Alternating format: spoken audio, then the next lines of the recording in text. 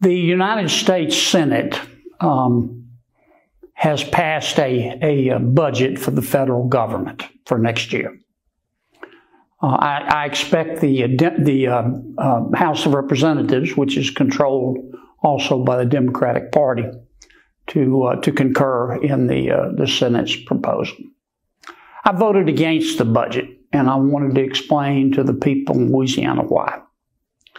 Number one, this budget was basically put together by three people: Senator McConnell in the Senate, Senator Schumer in the Senate, and Speaker Pelosi in the House.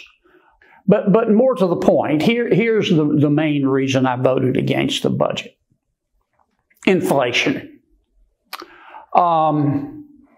As I've said before, inflation is ravaging the American dream. It's a cancer on the American dream. And we're not going to get control of it until Congress stops spending so much money. Congress, in order to get control of inflation, has got to spend less money. We've got to slow the rate of growth of spending and debt. Now, look, I'm not naive. There are many people here in Washington, not just on the Democratic side. There are many big government Republicans as well.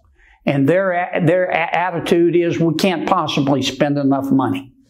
If they ran out of money to spend and couldn't borrow any more, they would think about taking out a reverse mortgage on Alaska to get the money. But there are enough Republicans on the Capitol Hill for us to be able to slow the rate of growth of spending. And this bill didn't do that.